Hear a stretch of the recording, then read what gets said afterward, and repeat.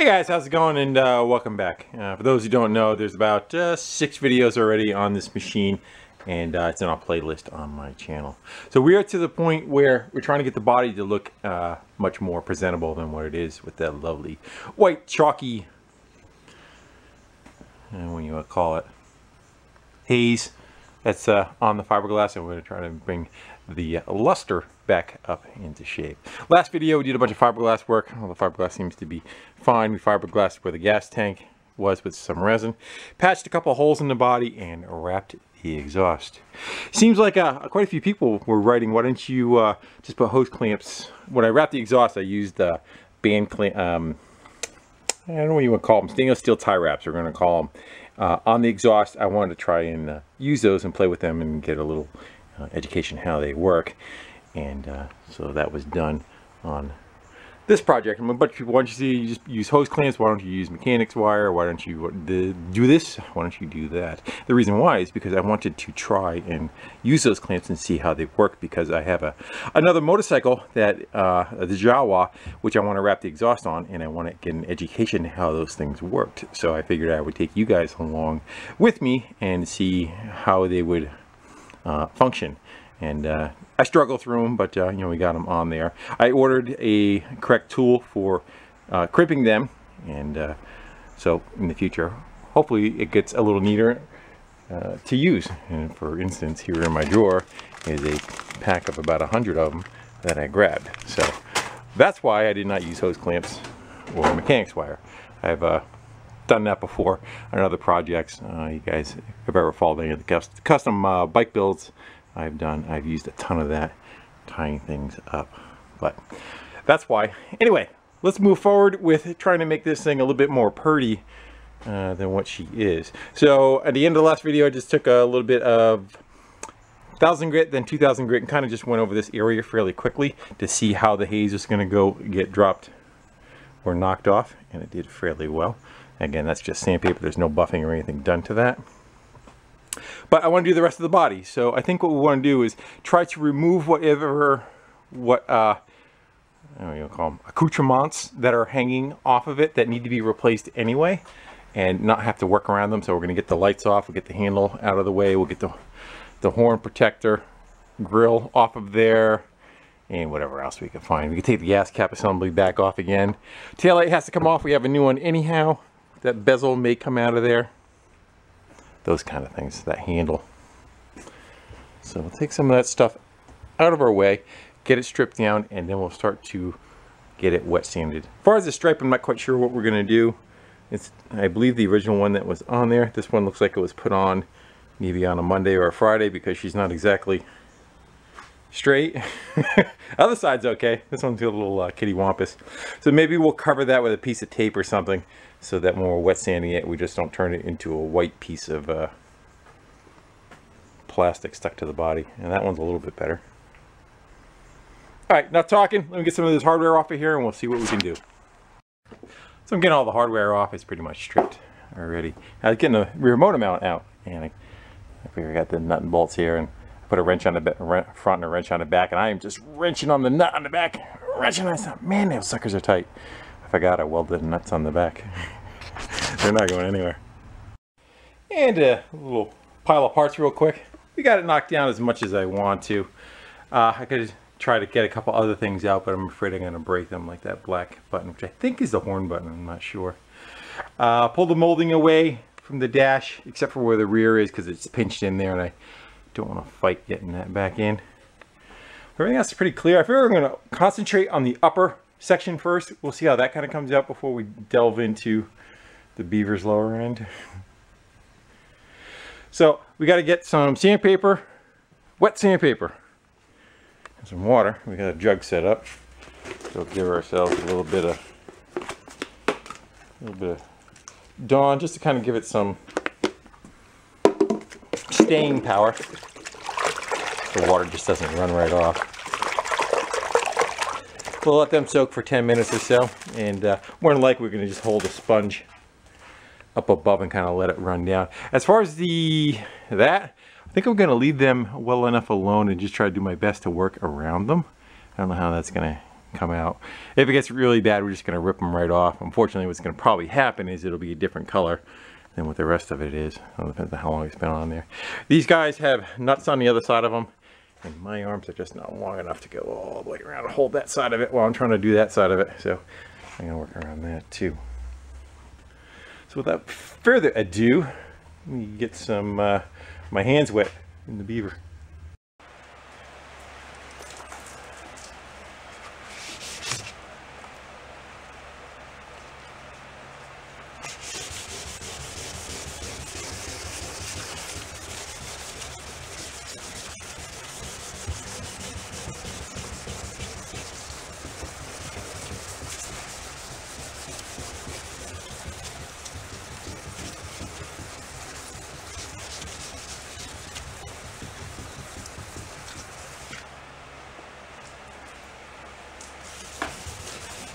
And just a whole lot of that.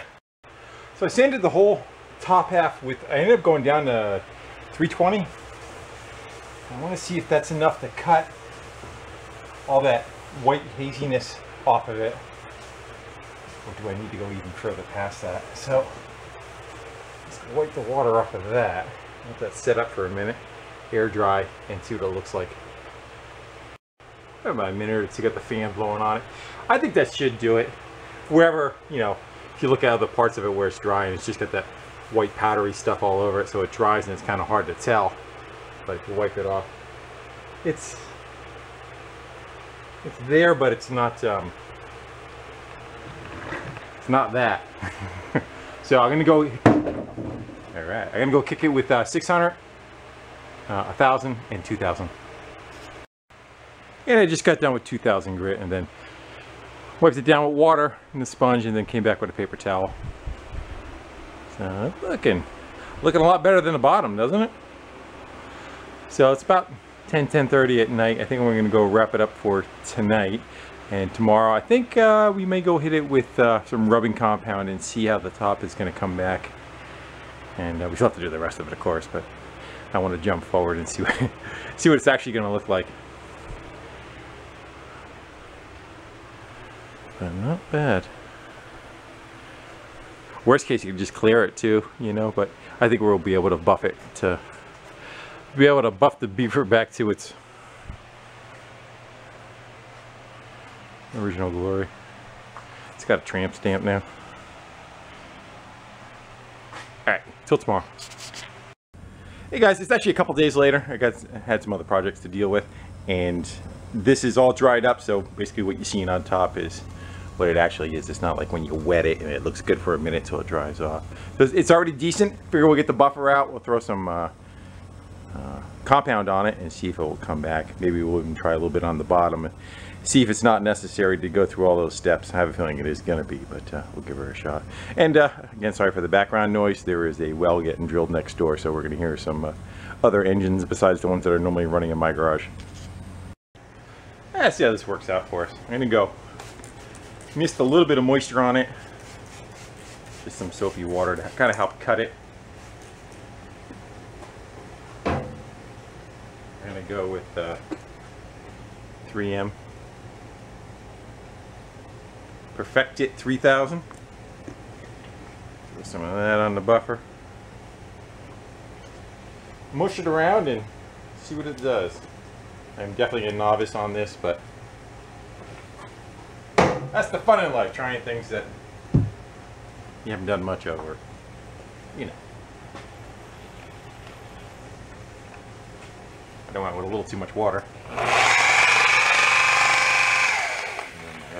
My rip'em's down a little.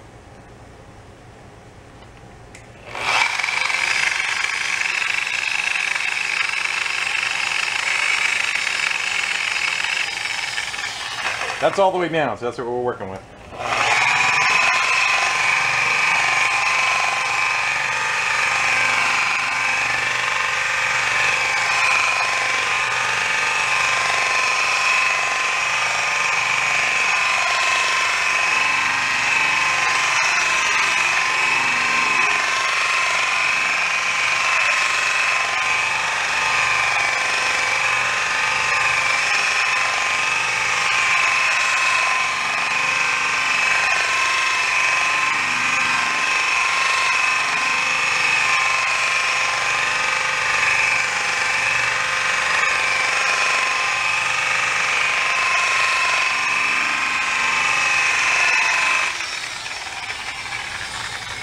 That's pretty good. Let's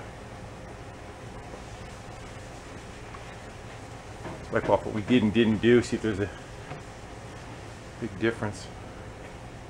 See, here is not done. I think it's gonna look just fine. Well, you say we try a little on the bum there and see if it'll cut right through this stuff. I have a feeling it's not going to, but I would rather not spend the next 2 hours.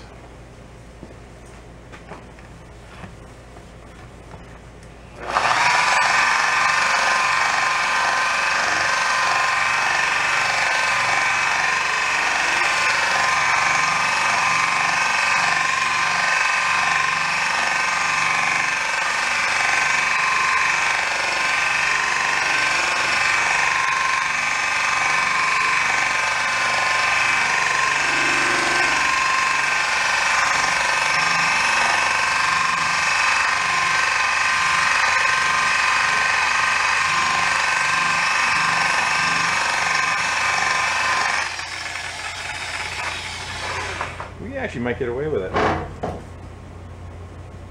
What I might do, I'm going to go around, I'm just going to clean off any of the extra, dribbles that are from the top stuff and give her a shot.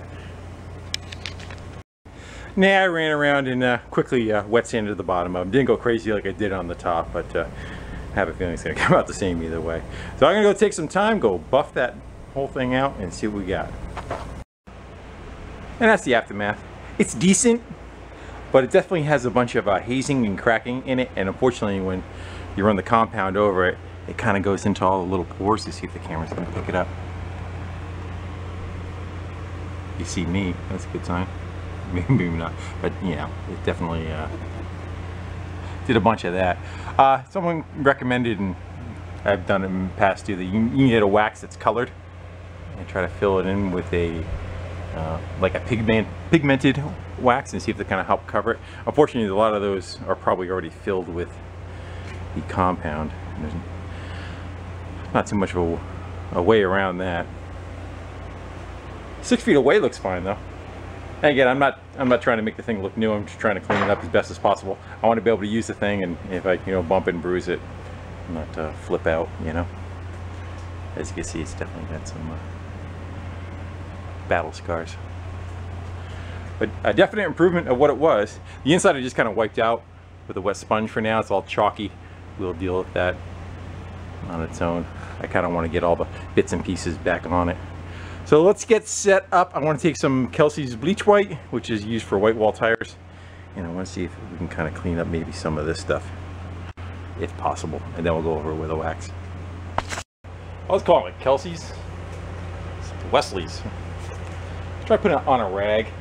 I have a feeling it'll probably eat the wax off. Let's see if this will do anything for us.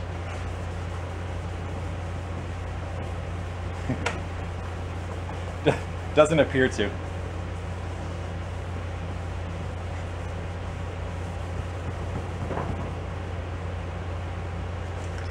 think we'll go. Let it sit for a second. I wonder if we could, maybe we should try a Scotch-Brite with it. Something with a little bit of tooth, Let's go try that. Let's go try Scotch-Brite. Yeah, let's give that a shot.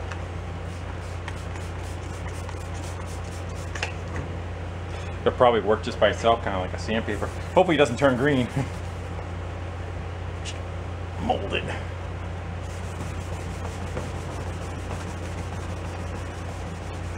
Seems to help a little.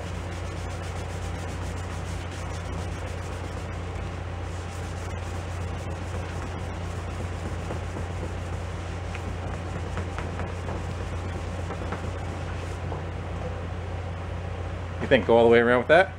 Give it a shot. I'd say that probably improved it by about 80%. That's decent. Kind of matches the same beat upness the body is.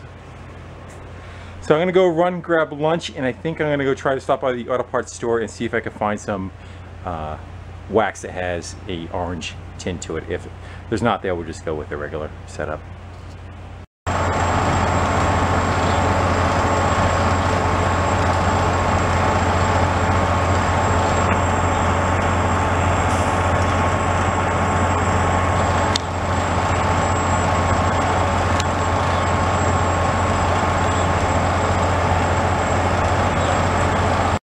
Yeah, I went shopping, but they didn't have any of the colored stuff, so I'm just gonna go with a regular paste wax and give it a once before, and then we can start putting all the pieces back on.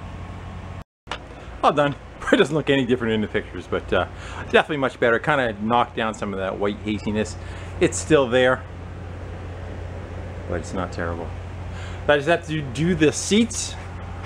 I kind of wipe them down. I'm gonna wipe them down with water one more time, and then I'll hit them with some wax. Make it really hard to drive, slip right out of there. It's supposed to have seat covers, but I do not have them.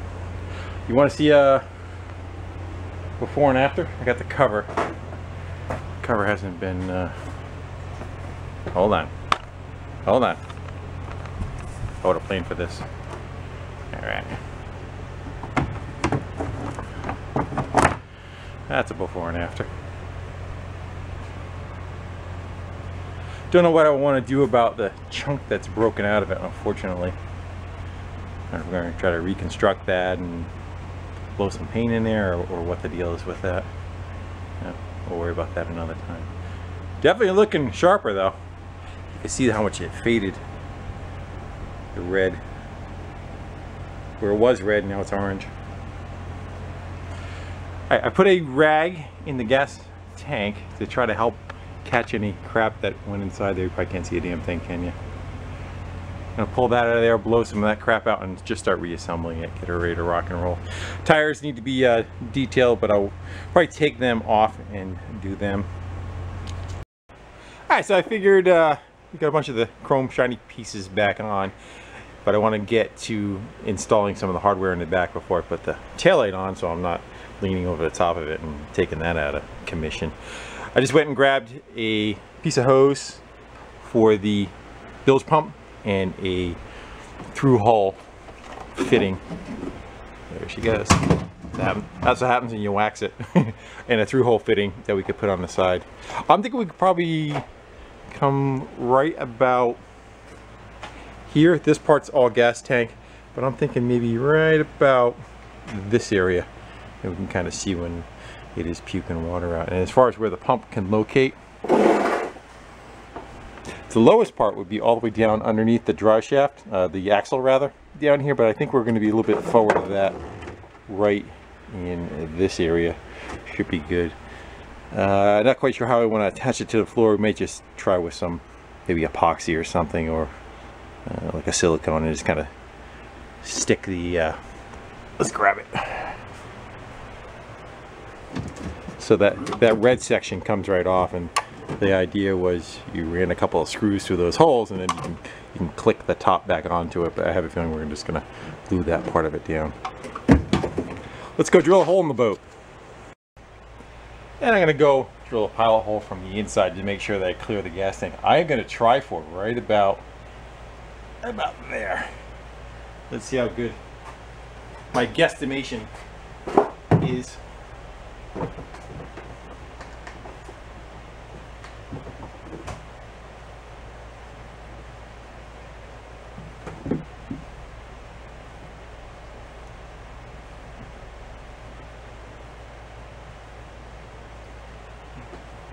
Right about there.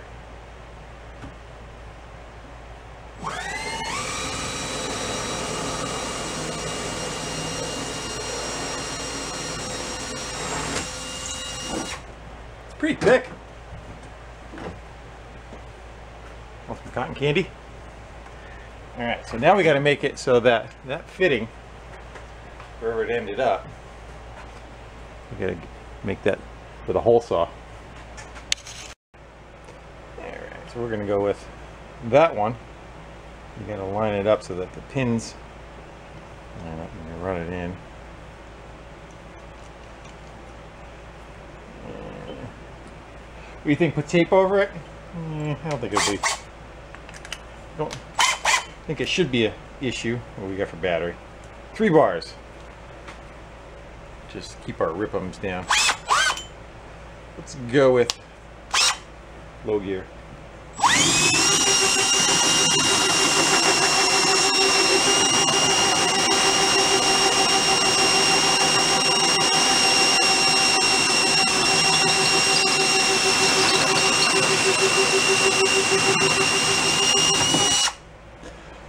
Think it's the right size?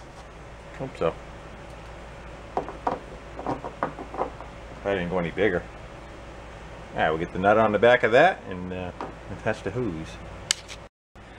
Probably should have came down about 3/4 of an inch. Oh well. And we'll know what to do on the next one, right?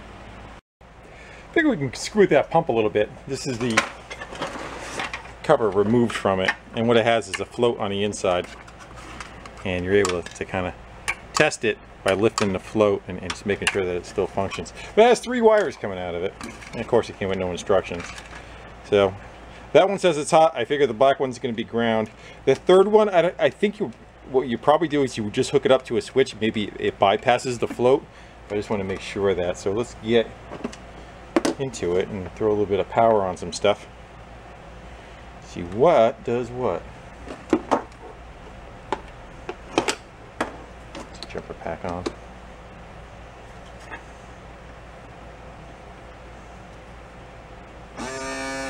Yeah, that's the float up.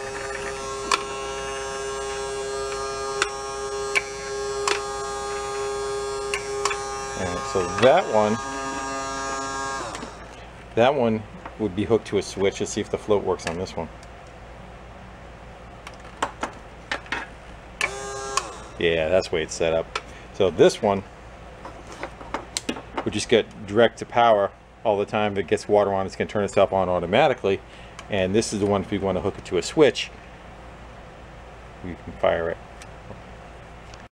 Yeah, so I'm thinking, I wiped down the area down there. I know it's dark, and then I hit it with a heat gun to kind of dry up whatever. I'm thinking probably right about the area would be our best bet, the most out of the way, about as low as we can get it. But I'm thinking how to attach it. Again, we could either goop up the bottom with it, but I have some like 3M two-sided tape. I'm thinking we'll give that a shot. We'll go line the bottom of that red and then we'll stick it on there, see how well it sticks. Worst case, we just go back and try something else, but I'd like to try that first. It seems like it has a loss of stickiness, so I'm gonna go pop it in the microwave for about a minute, see if that'll help loosen up and re-stickify the glue. All right, we'll go with that.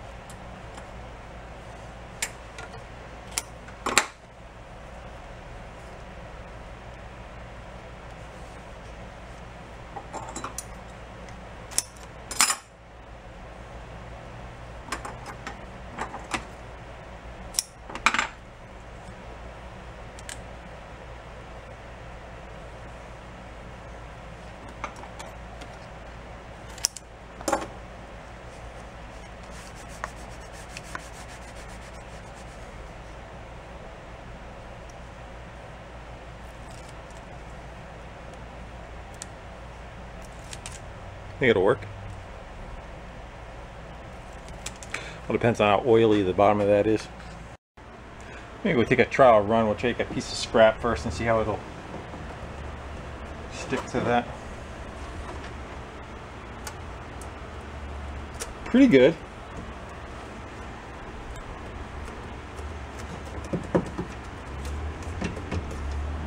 I'm going to try washing that a little bit better, see if I can get rid of a little bit more of the contaminants and hit it up with a heat gun. Give us our best shot, you know.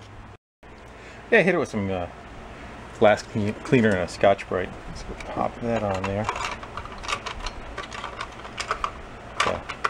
Got to make sure we can get our fingers around it to get it unlatched. We'll leave ourselves about an inch room. We're going for it. I think the problem is the surface isn't very flat though. As long as it stays.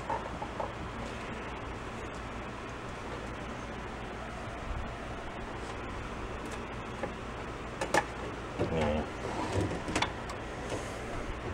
That might be a dud. Let's try it. More right there. I see it's rocking on it. Probably should have checked that first, shouldn't I?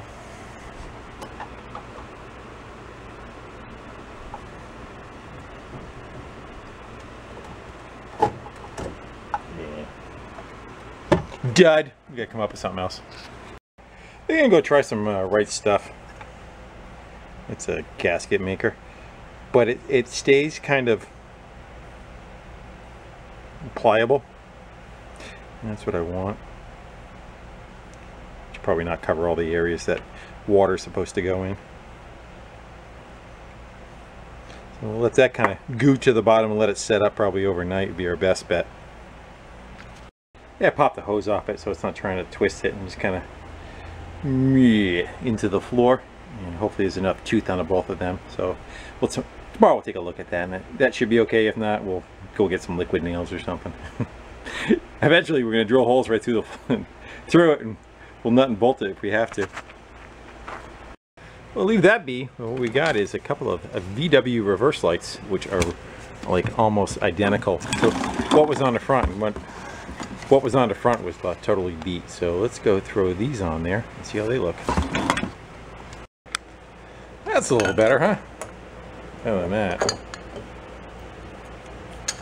No, they are definitely close enough to, if you didn't know, you wouldn't know, you know?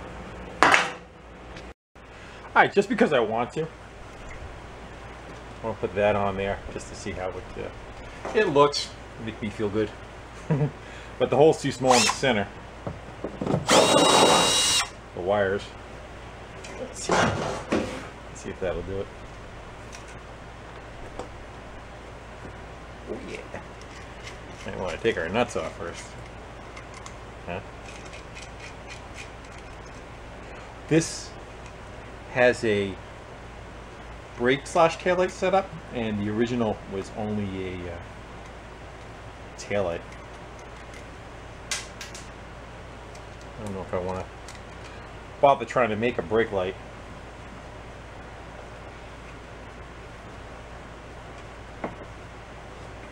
Get it.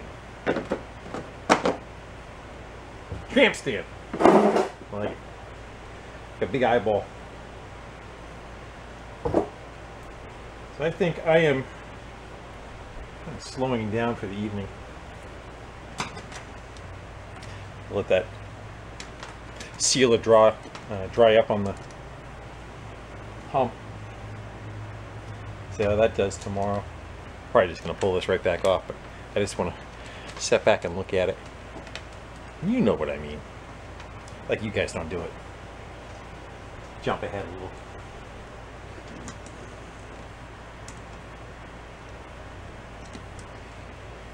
Alright. So we have wiring under the dash to do wire up the lights. Figure out how I'm going to do that. Ignition switch, I got to solder a diode to the power coming off of the alternator. Guess we're going with that.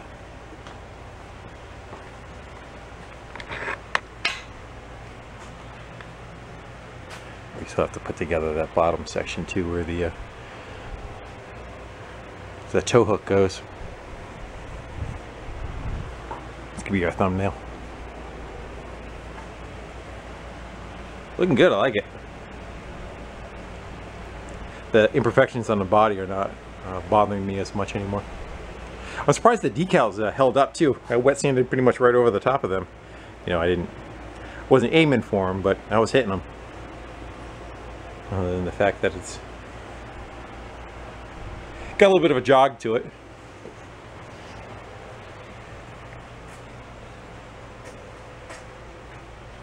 All right. Alright, so with that, guys, again, every video, I hope to get further along than what I did and get the thing back on the ground and running, but it all takes time. We're going to get that stuff corrected, so we'll probably put all that on one video, and then we should be able to fire it up and go. Looks good.